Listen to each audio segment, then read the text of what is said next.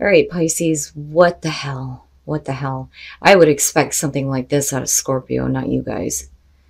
Now, from Lay Vampire, you pulled thirst, craving, compulsion, and obsession, but then from Chakra Wisdom, you pulled joy. Now, basically, it's you craving joy in your life, but if you're not willing to take the leap, then you can't expect to be that conduit for joy. Joy is very much like the Fool, but this is the moment after the leap. You may not see where you are going, but you will land on your feet, right? But if you're not willing to jump, then, you know, this is something that you're going to be continuously wanting and obsessing over, but not actually being able to obtain. It's almost like, you know, it's funny because I continuously see strength this week. All right, Pisces, here's your overall for the week. The World. You know, when I see this as the overall, I immediately think that, yeah, absolutely, there is a need to get closure on something, but then there's also, you know, the need to take the next steps here to complete a major chapter in your life, right? This is definitely a major ending, but when you're looking at the World, it's supposed to be the successful completion. But how do you get there? You know, this to me is like what you are trying to achieve now. It's time to close the door. It's time to, you know, go right back to the Fool, right? And then you have joy. But, you know, I don't think that some of you are ready yet to make that jump. But definitely with the World being the overall closure, needing to get absolute closure on something. Now, in the past, the Ace of Cups. So, it's still very much there for you. And I do think that it's something that you're wanting. But how do you get it? That's the problem with, you know, thirst showing up. The Ace of Cups. You're talking about new love, new emotional fulfillment, something that's going to make you happy, new beginning, new spiritual connection. But, you know, the World being there is basically saying the only way to get to that is when you hit that major completion, right? In the present, the High Priest or the Hierophant. Now, you know, we could be talking about a major commitment here with the High Priest. But then also, you know,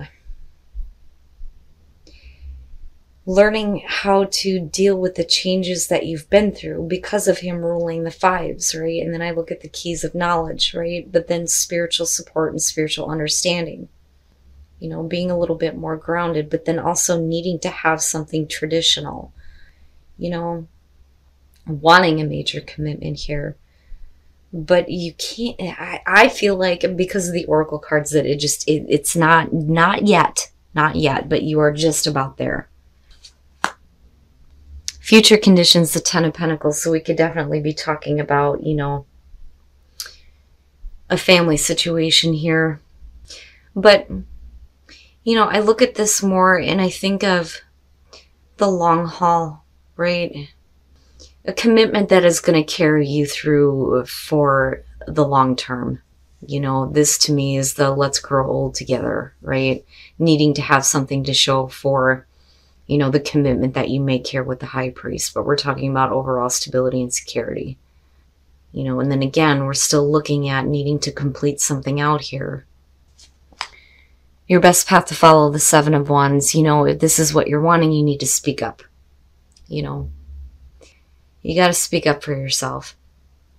But then also I feel like setting boundaries though too, which is weird because it's like you want that Ace of Cups, but this is where the line in the sand is. You cannot cross this, right? I want something, you know, stable, secure, something that's going to be long-term here, making a major commitment. But, you know, it's almost like these are my demands. And that may be preventing you from, you know, making that jump. But then at the same time, though, I feel like it's what you need to do in order to get to a place where you feel like, okay, I'm ready to close out everything that, you know, has happened before here with the World. Let's move forward here as long as you understand where I'm coming from. You know, but if you're wanting this and you're not speaking up, then you can't expect to, you know, have it, you know, which may be why the obsession is coming through. in your environment, the Five of Wands, they're, you know, especially if we're talking about like, you know, I'm looking at that Five of Wands and I'm looking at the Hierophant or the High Priest here. And I'm thinking, okay, there are misunderstandings here around what you are willing to commit to. And there is a need for you to kind of, you know, speak up about what you will and will not accept. But you're still wanting something that is going to be committed and long lasting here, whether we're talking about work, family, business, relationships here. But I still see you moving into a place where you have this, you know, but there's not a whole lot of, you know, understanding happening here with the Five of Wands. You're talking about petty misunderstandings. You know, it's not like fighting so much as, you know, somebody not hearing you, but if you're not speaking up, then, you know, that may be causing the misunderstanding. You know, you may not be hearing somebody else though either. Now, for some of you, if we're talking about a work situation, then with the High Priest being there, it's almost like, you know, do you really want to make a commitment to a job situation where you're going to be, you know, constantly having to battle other people to reach the top, you know? I mean, which definitely could be the case here. But I'm still looking at that Ace of Cups. And I'm looking at, you know, for some of you, dealing with misunderstandings in terms of what you're expecting, but then also, you know, the internal conflict here on whether or not this is a commitment you want to make. But if you do, though, you know, the Ten of Pentacles being there is saying that this is going to take you the long haul for sure. Your hopes and your fears, the Knight of Swords. Now, to me, it's almost like there is something that needs to be said. It needs to be said in a very direct way. But then the fear there, though, would be acting a little bit too quickly, though. Especially with, you know, the conflict that's happening here with the Five of Wands.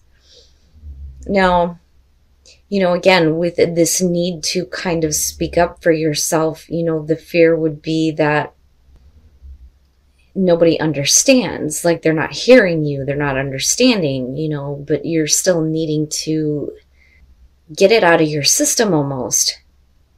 Like, look, let me just be direct with you and absolutely honest and blunt. But, you know, are you listening to the other person though too? You know?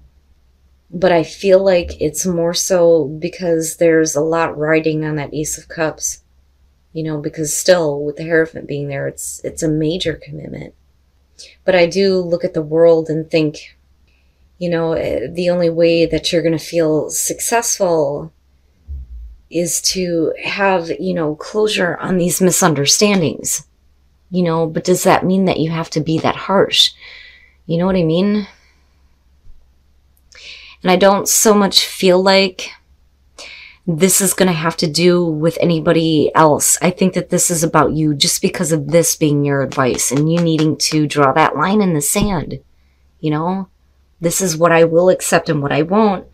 But you have to be willing to hear the other person out just the same. You know, if you're talking about making a commitment, whether it's to work or a relationship, right? Now, when we're looking at the Five of Pentacles and the Ace of Cups and a need for you to speak up, it's like, I can't deal with rejection again. You know, I'm not going to be cast aside. You know, if this offer is still here, then yeah, there needs to be a major commitment, but there's misunderstanding as far as what that means. And that's why, you know, you're kind of being told here to speak up. But you can't, and that's where strength is coming through. You can't, you know, deal with this again, but you also can't let it stop you from having that joy. Now, with the King of Cups, absolutely, we could be talking about the other person here, and you could be talking about a water sign, but you're also talking about, you know, you on an emotional level here and being more in control of your own emotions, whether you're male or female. But it's going to have to do with possibly a love situation here. You know, and wanting a long-term commitment. That's what I'm seeing more than anything here. I think that I'm talking to those of you who are wanting to, you know, have something that is going to be for the rest of your life. Looking at the Ten of Pentacles. But, you know, needing to have the strength to speak up, and then speak up about, you know, your own emotions surrounding this, you know, not wanting to be cast aside. But the other thing I feel like too with the King of Cups is, you know, there needs to be that part of you that is showing, you know, some kind of emotion.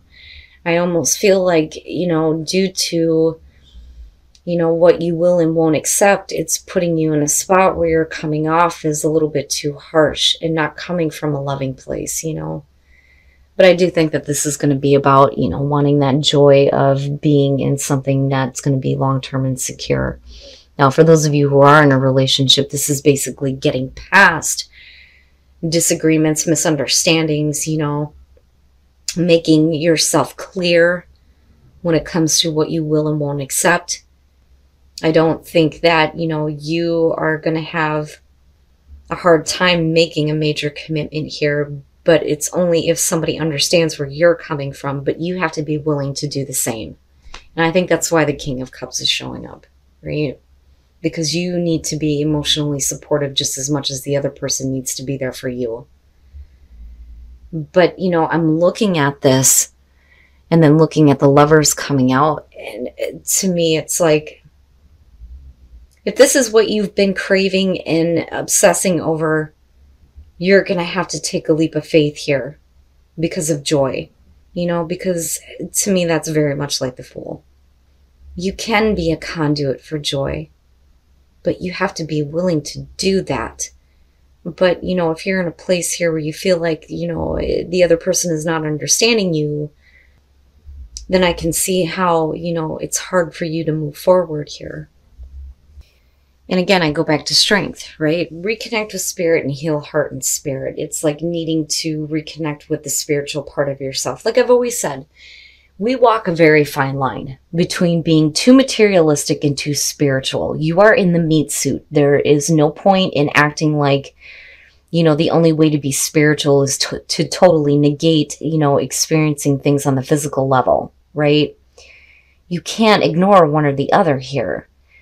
Now, for some of you, it's needing to get away from, you know, material expectations and reconnecting with what your spirit wants. And apparently here, it's needing to heal, you know. But then I look at the intertwining going on and thinking, you know, the healing of, you know, your own heart and spirit, not just for you, but for another person that you may be involved with, right?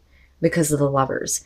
But the only way that you're going to heal heart and spirit and find your inner power is if you reconnect with spirit, right? And stop looking at things from, you know, a material standpoint, from a practical standpoint, right? And then turn on your heart light. Allow yourself in this moment to reflect on a time when you experienced love. And that is where, you know, that love will be returned to you. But, you know, you always have a choice here, right? Do you want that love? You need to make that choice. You need to make that choice to experience that joy, you know, but you have to go back to a place where you remember feeling loved, right? And loving someone else.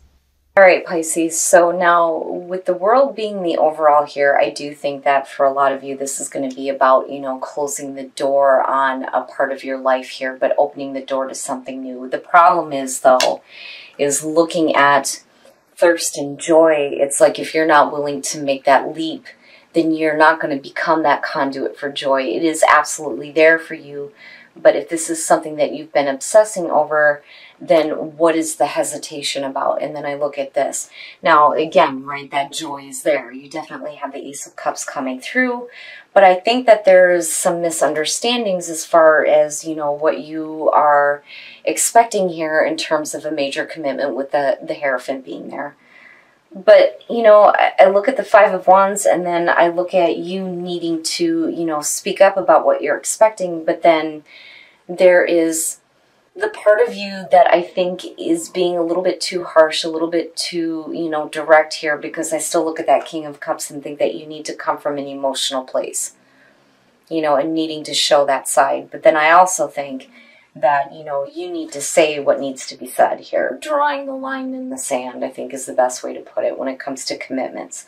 Whether we're talking about, you know, family business, you know, your own work situations with the Ace of Cups coming through, but then also possibly having to do with a love situation because of the Lovers. Now, This to me looks like if you make this commitment with this new beginning that is still there for you, this could take you the long haul for the rest of your life. You know, once you get to that place of closure here and that successful completion of misunderstandings, miscommunications, and you say what needs to be said, the commitment that you are about to make here with the Ace of Cups will be for the rest of your life. Now, looking at strength and then looking at the Five of Pentacles, it makes sense to me that, you know, you're needing to pull on your inner strength to say no to rejection. You know, not having to go through this again, but then, you know, also pulling on your inner strength to continue, you know, wanting to make this commitment with the Ace of Cups, regardless of the fact that you may have experienced this before. You know, because I look at the two of these and I think, you know, it's no wonder why strength is coming through, right? Now, this too is, you know, also about not allowing yourself to be on the outside looking in on your own life and thinking that, you know, these things aren't possible for you though either. Now, moving into the King of Cups, like I said, I do think that it's about, you know, you being a little bit more emotional. It's not that you need to be any more obsessed than what you already are. You know, I just think that if you're going to communicate, you need to do it in a way where you're showing your own emotional side. There's definitely wisdom when it comes to your emotions. But, you know, with the Lovers here, right, we could definitely be talking about the other person.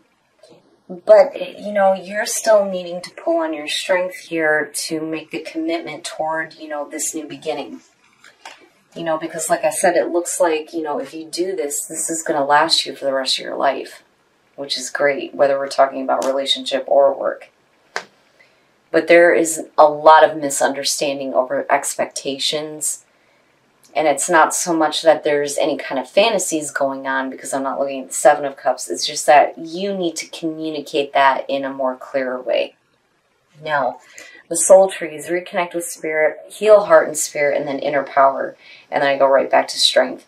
But, you know, you need to reconnect with your own spirit here and heal, you know, whatever damage has been done because you have neglected, you know, your spiritual side. But then, you know, it opens you up to your inner power here once you do that healing. Now, as far as Whispers of Love, choose love. You always have a choice. You know, you can choose this or you can choose not to have this, right?